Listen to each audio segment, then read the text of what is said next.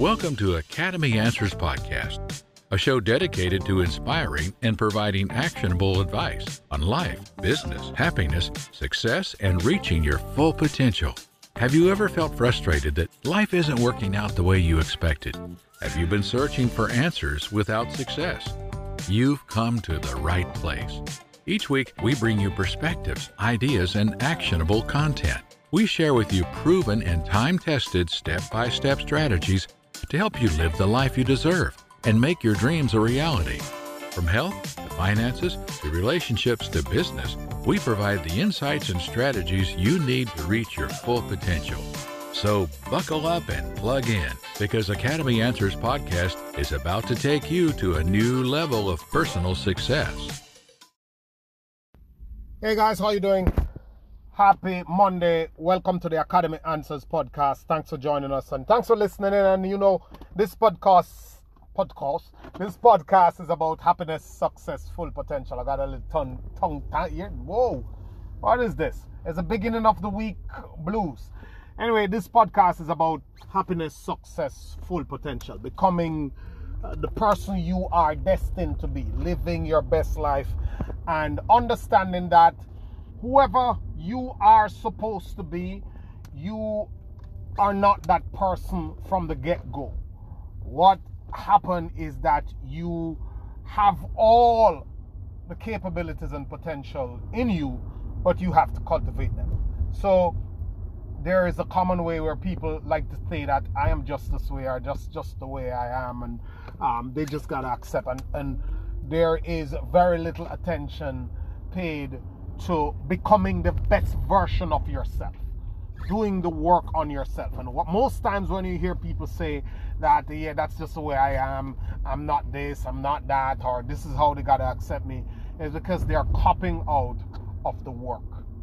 They're copping out of the effort and the focus and commitment and the discipline that it needs or it demands to override common impulses and to tap into their greatness and to explore the highest version of themselves and pursue that. People don't want to do that. People want to be taken away with the tide of commonality and the tide of impulses, and then they justify it. That is the worst way to live, because if you organize your life that way, you will end up being a victim of your environment, a victim of common impulses, and we all know what that brings and how that plays out. So we are doing this series about why people are failing and why people fail, and mostly about the failing, because you fail when you give up, you fail when you are done, you fail when you get to a point in time when you can do no more, whether physically or however, and you are now left with a certain set of results that you have no power to change for whatever reason. But I'm mostly speaking to the failing people. We spoke about us thinking that the illusion that talent is the golden bit to get to high levels, and because of that, people believe that those who they view as being talented, well, of course we can say, if you want, that they're talented, but they are underestimating and they are not paying attention to the work that these people put in to cultivate that talent. And the other great miss that people are making in their minds is that not every talent shines from the get-go. And some people's talent never come to the forefront because there was no avenue to express that talent in. So when we were going to school, there was the athletic stuff, and everybody, the talent only show from the athletic and the performing arts. But then there were many other talents. People who were good at being interior decorators, people who were good at style and fashion and all that stuff. There was nothing to bring that out. So people naturally believe that I'm not talented, and they only refer to talent as the performing arts and sports, which is ridiculous. So their talents and special abilities are in every single field you can think of. And what is more important is that people have used those talents in every single field you can think of, every little area, especially in this modern world, and they have created a dream life for themselves.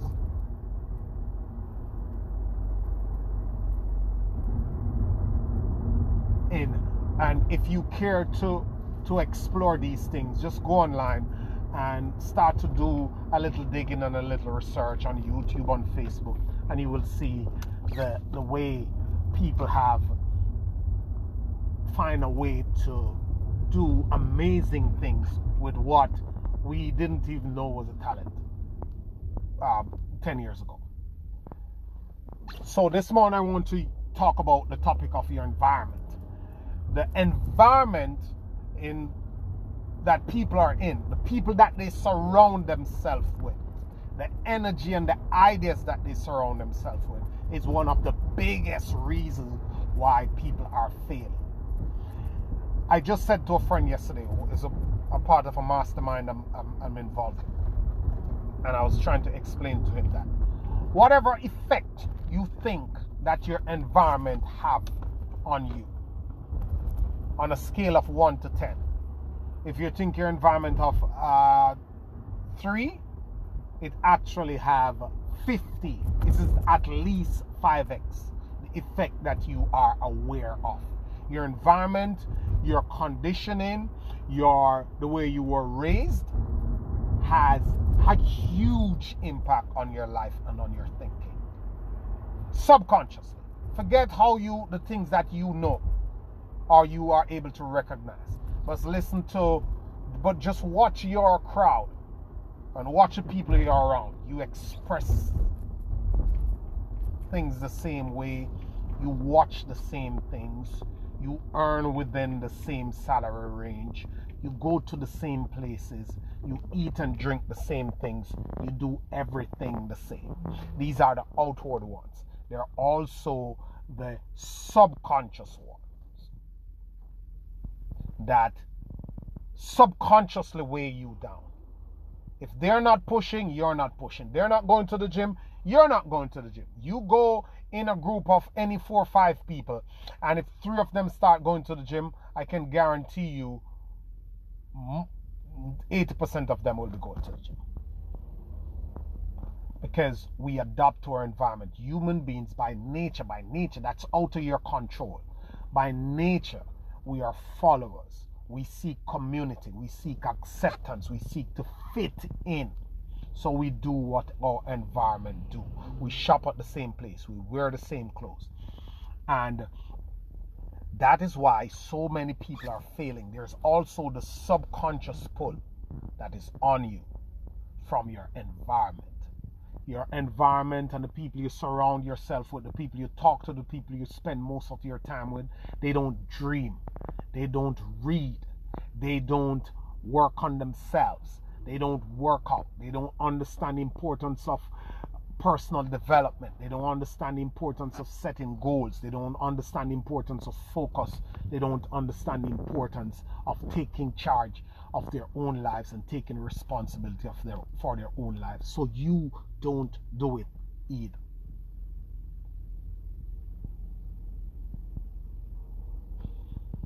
Never join an easy crowd.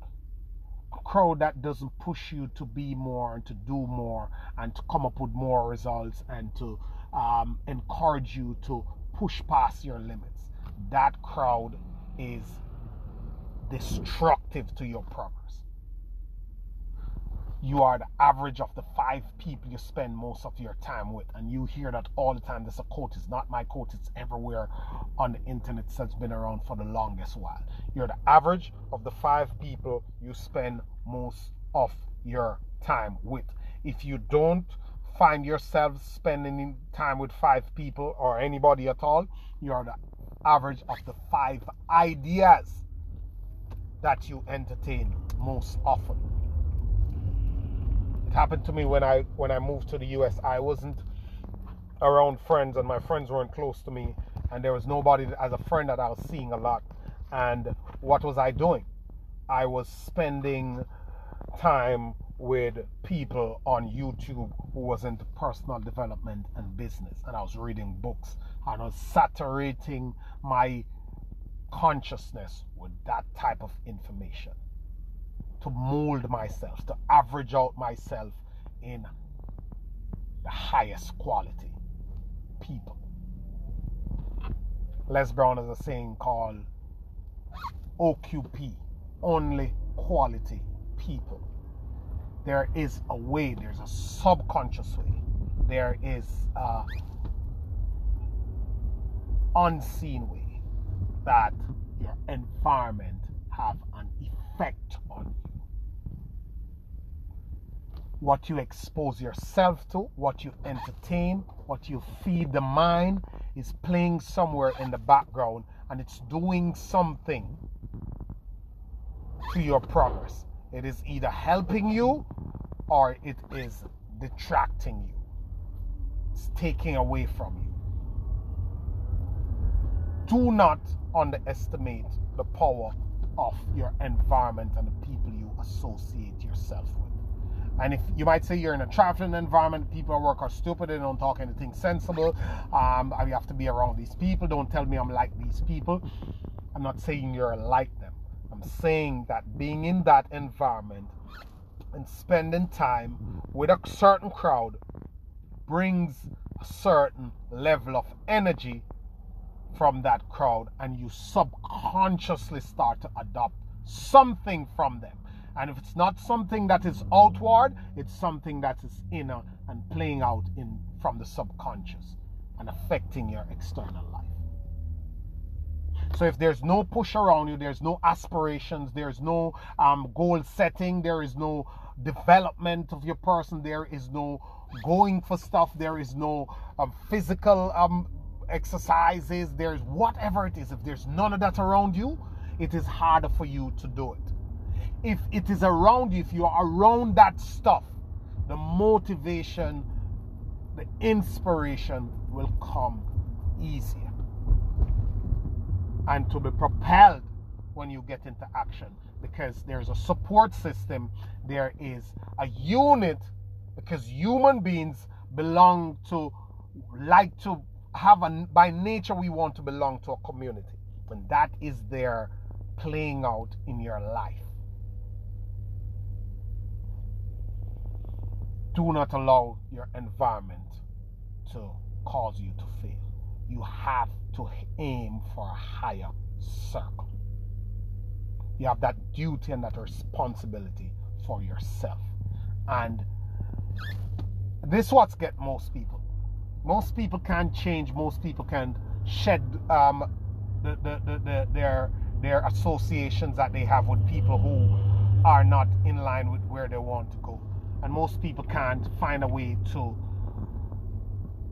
subtly limit the interactions and subtly pull out and start to entertain a different type of life.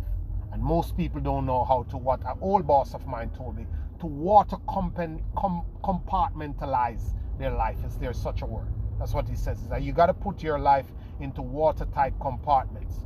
You got to know that, okay, this is what I do in the morning, and this is where I'm going. These are my goals, and these are the activities. These are the things I do that are going to take me to my goals and also maintain my daily life. I must learn to block out everything in the mornings when I wake up. I must learn to do my meditation. I must get my exercises in. I must get a healthy breakfast. I must listen to 10 minutes of something inspirational, motivational, or learning related. And you block that time and you do that. And then you go to work, and all that work mumbo jumbo and drama is there, and it comes to your being, and you got to handle it. You must learn to leave work, shed that, put it aside, close it up, and move on to the next activity that you have to do. If you keep spilling one compartment into the next, then you will never be able to get through life by balancing all the obstacles that you have to face and all the things you have to juggle as a human being in these modern times. When you get home and you have your side hustle to work on, or you have your gym and your exercises to do, and you have your kids to take care of, you must learn to turn off devices, put away that, sit with your kid. I struggle with that too. Sit with your kid, execute that. And your ability to grip each section of your day and perform it exclusively will have a very great impact on how you're able to create what you want to create in this life. So,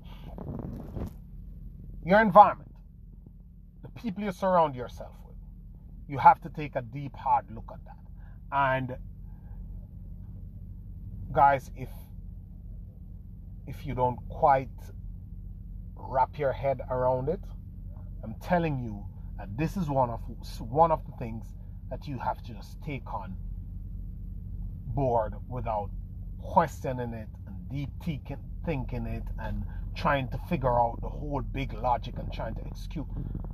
Don't do it. Just realize and understand that according to so many people who have done tons of work in this space, 90% of them single out your environment and your association as being one of the most important elements in whether or not you succeed. So you accept that it is true.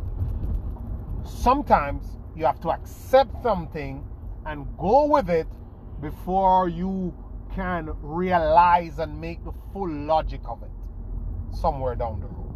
These are one of the things. Accept that your environment is affecting your subconscious and it's playing out favorable or unfavorable factors when it comes on to your growth, development, and success. Thank you guys for listening. Always a pleasure. Thank you. Enjoy. Have a good day.